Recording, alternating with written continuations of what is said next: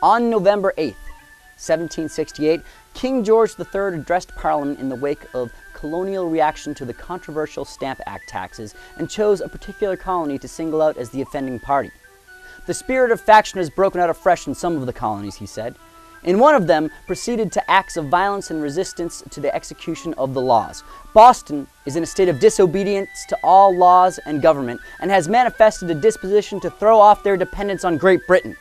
Having already sent redcoats to occupy Boston, King George's naming of Boston as the adversary to peaceful British rule signaled his intention to bring Boston to bear by any means necessary. This Day in History, brought to you by Blue Cross Blue Shield of Massachusetts, partnered with the Freedom Trail Foundation to bring history to life.